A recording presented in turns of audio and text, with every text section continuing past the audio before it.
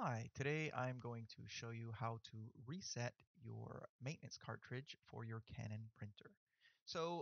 This method also works for your toner cartridges if they use this same chip.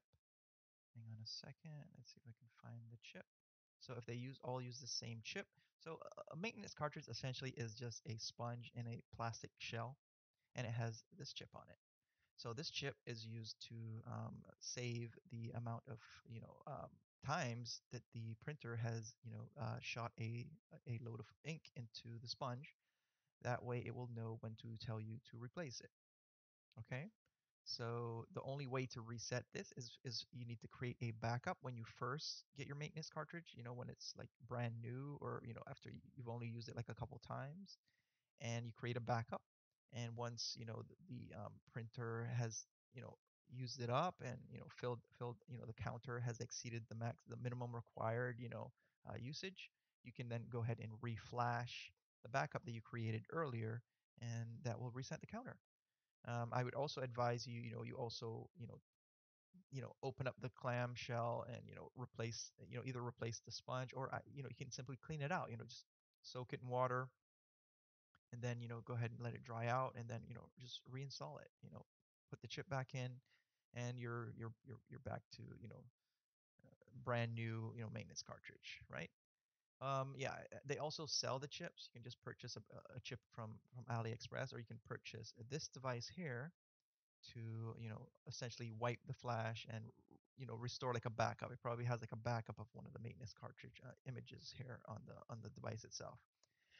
But today we are going to be using the FlashCat USB from Embedding Computers. I did my research. You can do this using the Arduino.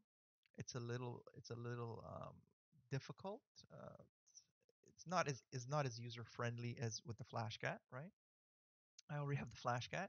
It serves me well. I use it for JTagging, SPI flashing. I use it to back up routers, network switches. You can flash BIOSes on bricked motherboards. You can use it for a lot of things. But yeah, so we're going to be using the FlashCat USB Classic. You can also use the Pro and the Export.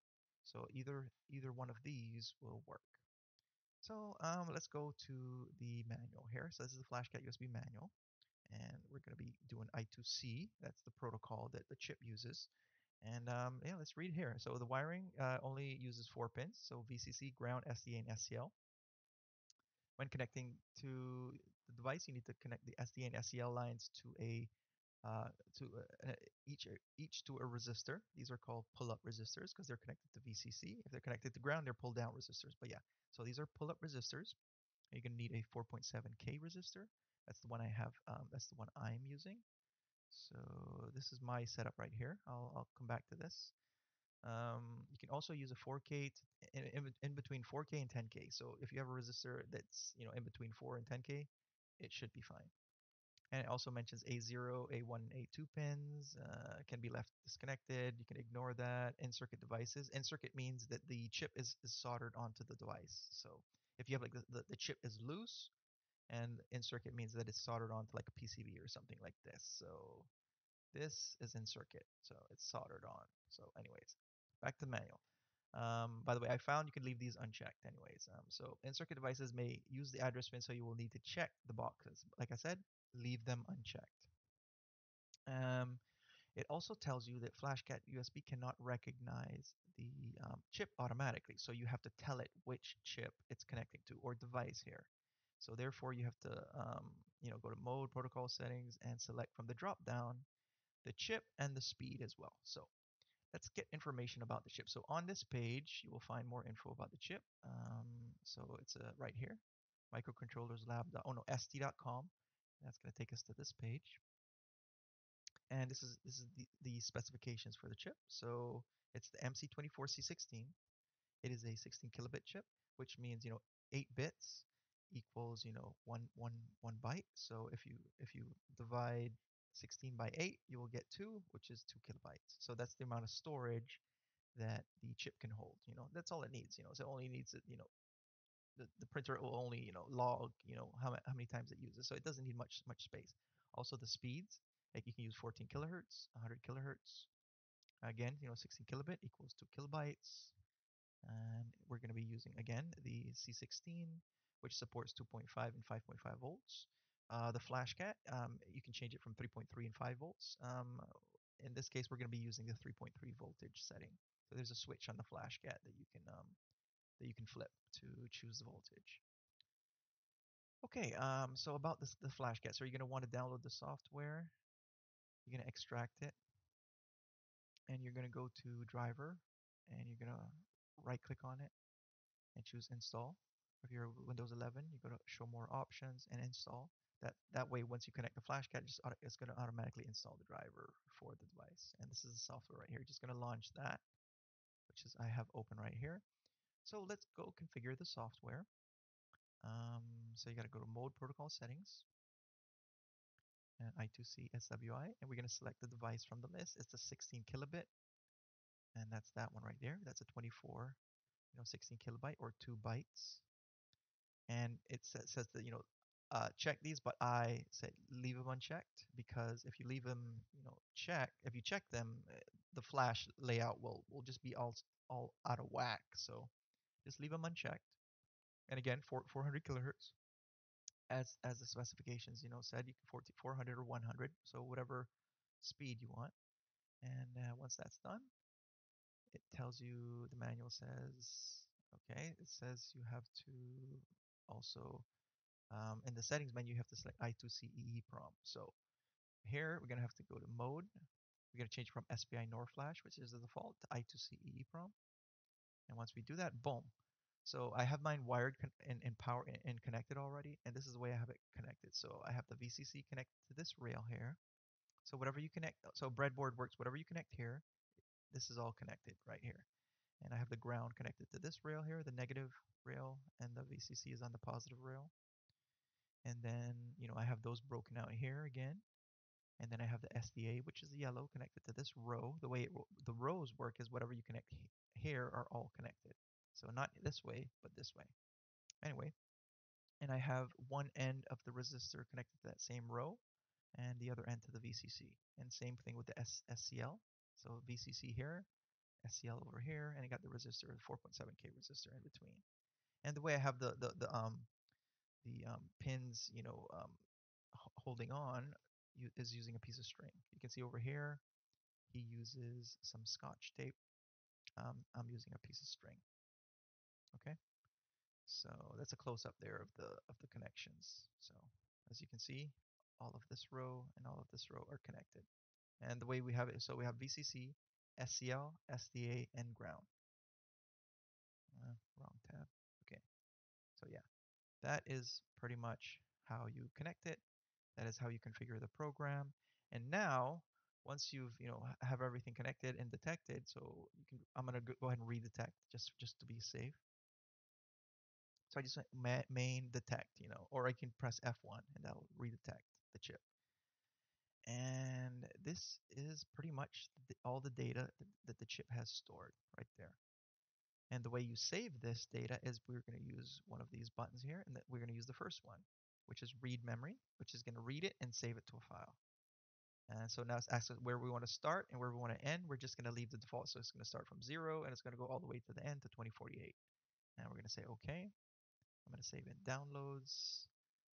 I've already created a backup like a couple minutes ago before I recorded, just testing. And now once we have it saved, you can create another backup and compare it using like a file compare utility, or you can just use the built-in compare utility here. So compare memory contacts.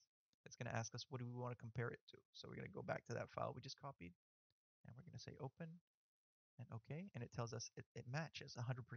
So now you can be confident that the file that you have matches 100%. So we know we have a good backup. And you want to do the compare because sometimes the chips can, the pins can become, disconnected, and you might only get like half the data. But this way, you know for certain that 100% of the data matches. So let me just show you what it looks like when it doesn't match. So I took a backup earlier this week, and I've used the printer since. So the printer has been logging, changes or the count to this file. So I'm gonna just compare it to one I have backed up earlier. Let's see, only 60% matches. So you can see there that this tells us, oh, you have a bad, backup, or, the file doesn't match. Anyway, so yeah, now that you have this backup, you can go ahead and use your maintenance cartridge until, the printer tells you that you need to replace it. Then, when it does it, come back, do the, you're going to do the reverse. And then you're going to reconnect the wires, and then you're going to write the backup that you took earlier, and that will essentially reset the counter.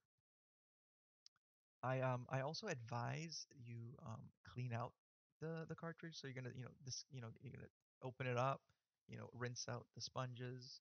Do that at least every 2 uses. I mean, um, yeah, or you could buy a new sponge. But essentially, if you buy a sponge, it's just gonna cost you like almost the same as purchasing a brand new maintenance cartridge. So yeah, you know, don't be a pig. Rinse out the cartridge. Uh, reflash the chip. Let the sponge dry and reinsert it. Reinstall it into your printer. Um, yeah. So right now, what I'm gonna do, I'm gonna go ahead and simulate, restoring a flash backup. So I'm gonna to do that. I'm just gonna go ahead and erase the chip, just to show you, So yeah. So now you see the chip is erased. There's nothing but dots or F's, right? So the chip is blank. I'm gonna restore the backup I did earlier this week, because that one has less usage, so less a lower count. And essentially, so you're gonna do, you're gonna click on click on write data to memory. You're gonna browse to where you save the backup, and then you're just gonna click on OK. So we're gonna write it from 0 to the end. It takes like 4 seconds. 1, 2, 3, 4. Boom, and it's done. Now we've restored the original backup that you created. I'm going to go ahead and compare it just to be triple sure. And it's going to tell me 100% match. I'm just out of curiosity, I'm just going to compare it to the one I did just a couple minutes ago. And it's going to say mismatch. There you go. So yeah, that's how you use the FlashCat USB to create a backup of your maintenance cartridge to then later restore, so that you can keep using the cartridge and not throw it away. Save money that way, and yeah, hopefully the environment. If you guys want to see me do it using the Arduino, you can sound off in the comments if you have any questions. Also, um, yeah, and hopefully you found this video, informative. And yeah, let me know what you guys think. Anyways, yeah, I hope you learned something, and have a great day. Bye bye.